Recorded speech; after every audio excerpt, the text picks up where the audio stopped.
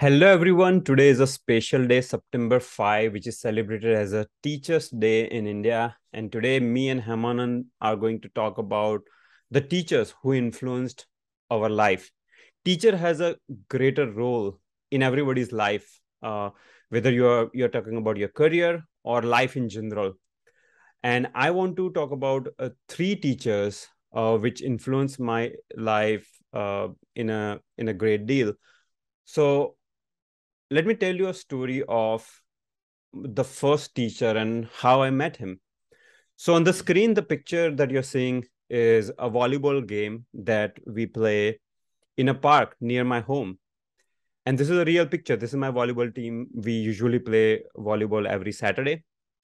10 years back, when I moved from Maryland to New Jersey, I went to this park and a couple of folks were playing volleyball.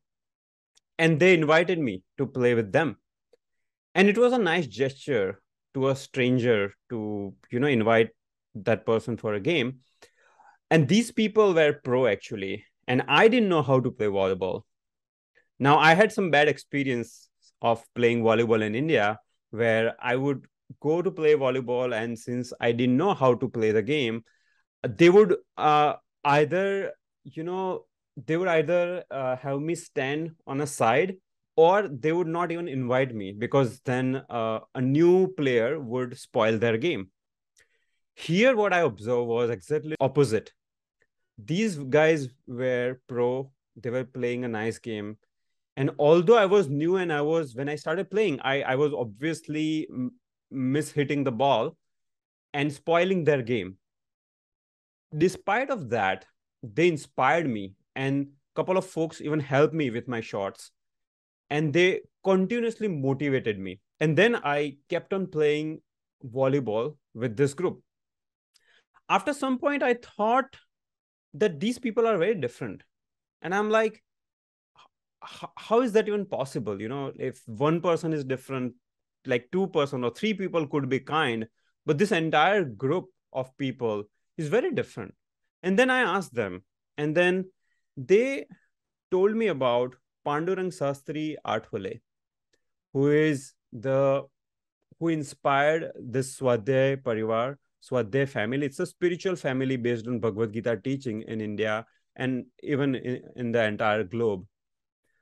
And this group goes to listen to Pandurang Sastri's Bhagavad Gita discourse every Sunday, and they do like a lot of activities like sports and lot of other activities as well.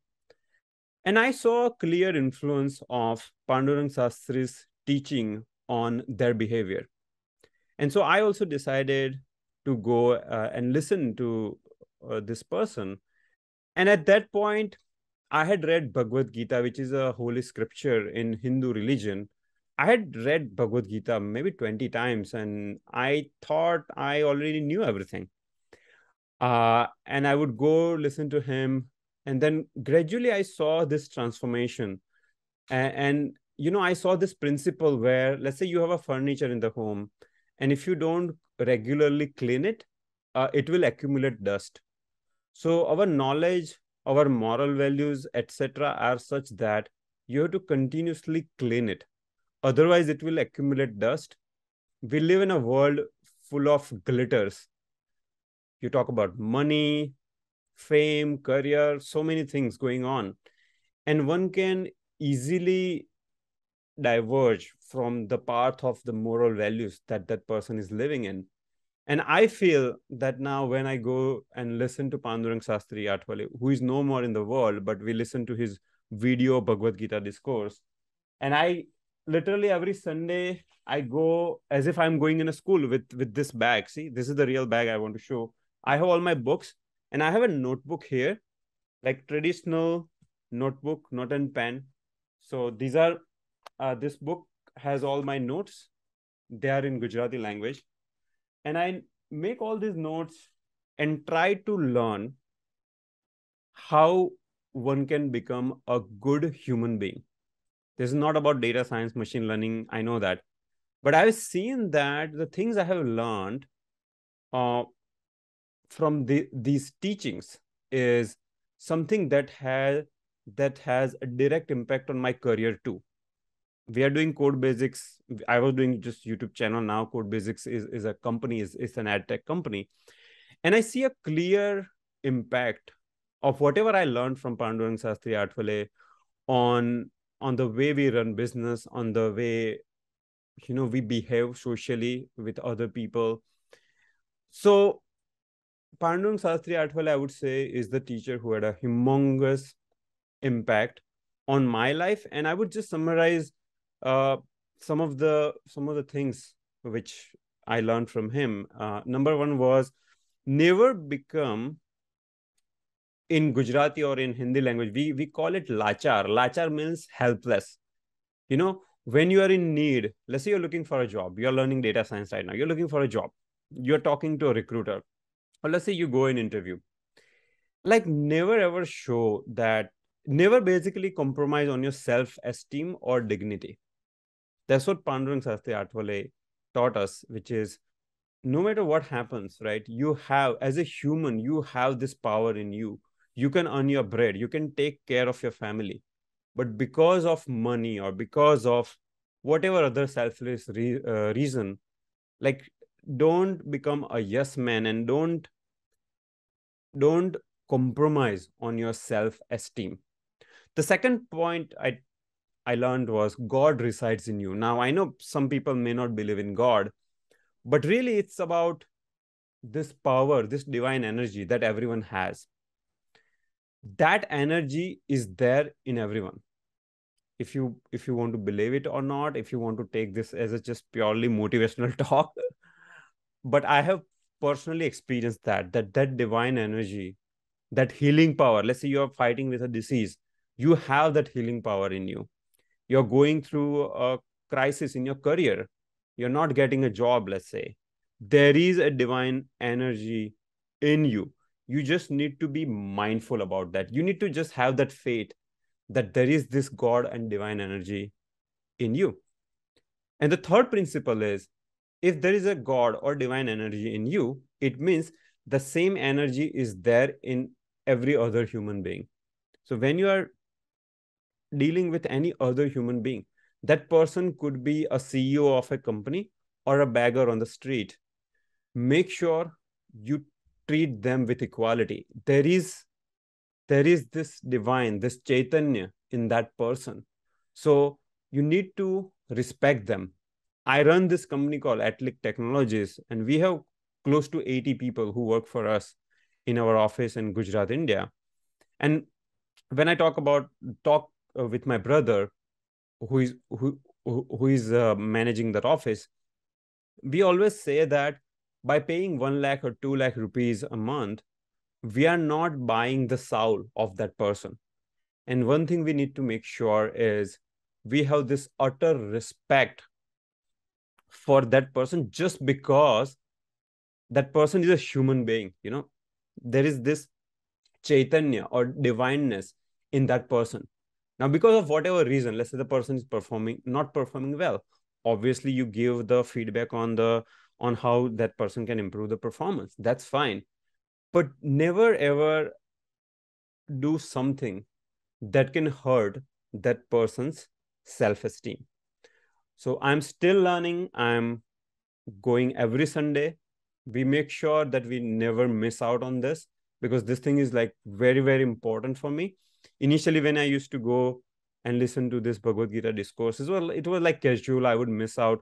But nowadays, I make sure that I don't miss out on this thing, because that is the most important thing.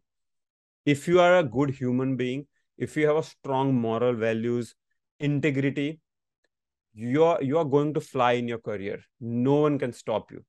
Trust me, this has happened with me, with hundreds of people that I know. So this can happen to you as well. So for career gain or for monetary gain, make sure you don't compromise on your self integrity. And that is something every week I'm learning from Pandurang Sastry Atwale. The second teacher I want to talk about is the life events and the universe. So nowadays, my mindset is, when I wake up, when I go out for a walk, I have a nice nature around my home, look at birds, a little chipmunk comes to my home. I feed him peanuts with my hand. And I believe the nature and the life event is the greatest teacher one can have. You're living in a live university all the time. You're walking on a street, going to a job, commuting in a bus. You are in a university, and the universe is constantly teaching lessons. I want to share a picture, and this is the picture of my health struggle. If you are following me on my YouTube channel, you might know about my health struggle a little bit.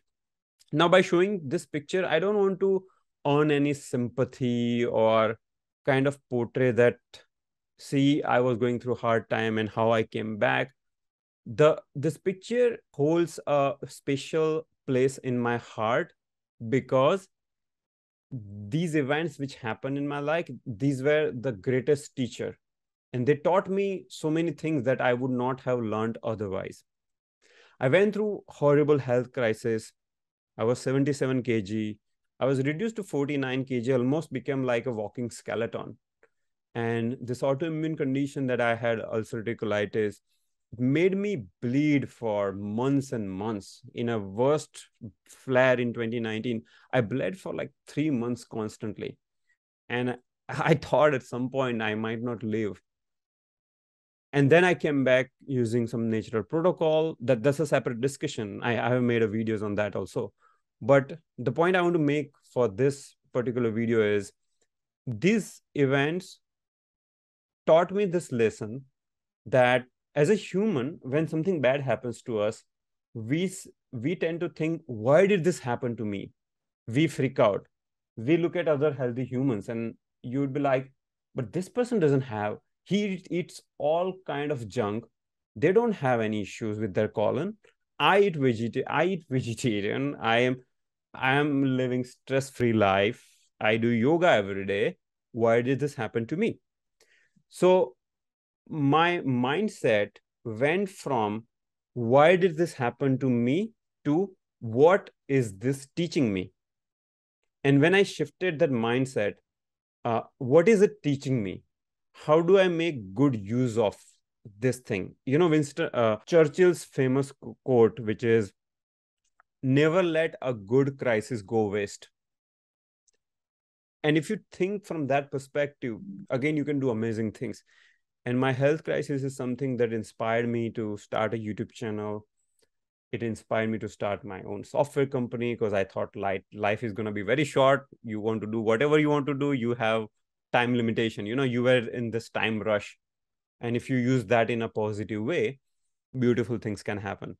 So yes, my learning from this bad life events was always think, what is it teaching to me, rather than thinking, why did it happen to me? And the third picture I want to show you is the teachers from my primary school. My father, of course, he taught me math, English, more importantly, how to become a good human being and live a very simple life and yet an impactful life. So he taught me by doing small actions how you can make a bigger impact. Right, Hemanand, we were discussing about this movie, The Wonderful Life. You suggested me that movie, It's a and Wonderful Life. yes, it's a wonderful life. Yes, and we will highly recommend. I think it's available on Amazon Prime. Now watch that movie. So that movie is about a normal person's life. So my father is like an ordinary person who lived in a village, who was a primary teacher.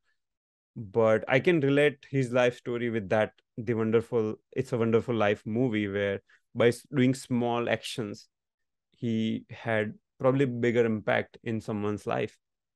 And the other picture I want to show is all my teachers from my primary school, my middle school, Suthar sir, who taught me math, Maya Ben, my Gujarati teacher, Manhar Bhai Sahib, Natu Bhai, my PT teacher, Singh sir, and in college, CKP sir. There are many teachers who had who helped me become who I am today. And on this Teachers' Day, I am eternally thankful to them. And I will now pass it on to you, Hemanand. That's very inspirational. Bye. Thank you. Thanks for sharing that. And some of these things I'm hearing it for the first time myself. So that's very interesting. So in my case, I would want to talk about my school life. That's what I think. Something happened in my school that changed my life for good. That gave me a new career track, or I would say that gave me a new life track. That put me where I am today. So you might know me. You know me probably as a calm person. Like calm bit composed person. But if you travel some 18 years back in 2004, you would visit a school called Hindu Senior School. That's where I studied. It's in Chennai, and uh, and if you go to the class 8B section, you would find me shouting, just jumping. When you said that to me, Hemanand, I couldn't believe you are like meditative almost. Whenever I talk with you, right? We have Yes. visited person. We have lived together. Like when I visited India, we were together for a few days, and you are like always calm, and no matter what, you are like always meditating all the time. And when you say that you were less mischievous, this naughty I kid, was, it's I hard to was believe. I was very naughty. I will tell you the reason why. Because at home, my father is quite strict. He's a typical strict dad, and I did not, I could not emote myself. I could not do all those mischiefs at home because the punishment were severe and the implications were severe. So I was trying to behave. So the more I tried to behave at home, I went to school and tried to express that all those naughty things I want to, like the That mischievous things I want to that do. hidden I was energy, doing that. you wanted to explore that somewhere else. Yes, yes, I want to explore. I want to, like put those energies out. And the one that impacted the most for my behavior is my English teacher and my class teacher, Miss Sheila Gabriel. And because she was getting the name as the worst class, the noise, the most noisy class, all the tax, all the bad tax because of me and my bad backbench gang. And so we were creating all sorts of mischiefs, like jumping on the bed, throwing the dusters, like if someone would come to our school for a visit. I still remember we made sure that particular day we'll do something bad, so like so that so that we won't get a good name. So we had, I don't know why I was like that, but I was just like that. And so my teacher, my Sheila Gabriel ma'am, so she took it in a very different way. So even though I did all this mischief, there was one good thing that's happening with me, that I was good in studies. I was always in the top 5 ranks, or at least in the top 3 ranks or something like that. And that's again because my dad is strict. I know that I need to study to get myself out of trouble, and I didn't want to get into trouble.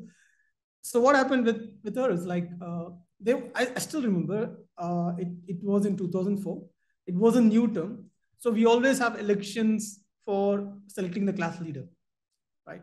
And so there was this particular day where someone said that, okay, there's ma'am, we should have an election today for the class leader. And Sheila ma'am said that, okay, we won't have election this time, we will have Hemanand as leader. I mean, everybody was shocked. And she asked me to stand up and started clapping hands. And I was like really shocked. Maybe I was thinking that she's just making fun of me or something. And she really did that. She really did that. And all of a sudden, I was given a responsibility. Principal used to call me and say, okay, go make this announcement in the class. Go do this. And it was very funny. I have to, write the names of my own friends in in the board, because they were doing mischiefs. And I don't know what she found out of that. She gave me the responsibility, and I couldn't deny the responsibility. I took it. I took it, and I did everything well. I learned how to do things because I didn't want to, like deny the responsibility, or like get out of that. It's like And you were a thief and they made you a police now. yeah, yeah, that's exactly what happened. And I was a class I remained the class leader until I left the school for the next 2 years. And over this 3 years, I would say that I transformed to a completely new person. And I still did those mischief, but not like not like troubling people. I understood I'm not supposed to trouble people. I understood a lot of things. I learned a lot of things. And my way of dealing things improved. I could manage people when the class teacher was not there. So all those, I know that I had some innate leadership qualities only then. Back before that, I didn't know that. So I realized I had some leadership potential. I could lead people. I could mentor people. I could talk to people. I could convince them not to shout. I could convince them not to play, jump on the bench. All of that, I came to know only then. But I didn't realize that much. I left the school. I moved to a different school. All those happened, and but after that, I got a lot of chance to be with people, kind of help them, teach them, all of those things. I could only recall my ma'am Sheila Gabriel because she gave me that leadership quality. She gave me that opportunity to understand that if you give that extra pinch of kindness to people, you could transform one's life. You could make lives better. And she was also very smart because she know that I like to take challenges, and she took that my challenging attitude along with the responsibility and made me to this kind of person. And on some different day, I spoke to her. I called her and I spoke to her. I asked her, like, do you remember, ma'am, you did all this thing to me? And she was like, oh, did I? She didn't even, like, for her, it's like, okay, I do this with all the students. Yeah, that's more probably I did this with you. I found she remembered me as a, like this, all this naughty or naughty student, but good in studies. And I would always say that for whatever I'm here today, whatever I'm doing, I think massive credit goes to her. Of course, a lot of other people, but she's the one who started that. She planted that seed in me of taking responsibility and handling things in a better way. And for all of you watching, I would say that whenever you get a chance to help someone, mentor someone, whenever you feel you have some authority to change people's life, take it with full course and do it with proper care, because you never know what that person might become. That person might grow up and help a lot of other people as well. So that's the thing that I want to share the story. It is very personal to me. I haven't shared this in many occasions. I want to share this in the Teachers Day too. I hope it inspires people. Nice. And this goes back to the whole principle of channelizing the energy in a right direction. And you have been in the management role. I'm also managing people, and this is what even we do. Like a good managers in corporate world, that's what they do. They have team members who are not performing well, but then they have abilities in some other dimension, and we think, how do we use those abilities in different dimension to make them a better performer, right? We do that in corporate world as well. And it's really glad to hear that you got such a wonderful teacher in your school days itself. So I hope you all learned something from our conversation today. If you have any other questions, anything, post in a comment box below. Also, if you want to share your own story of teacher who inspired you and had an impact in your life, please share. Maybe I will try to read all the comments, and maybe we will also learn something, and I'll be curious to hear your story. So make sure you post the story of your teachers and how they influence your life in a comment box below. Thank you very much for watching. Bye. Bye.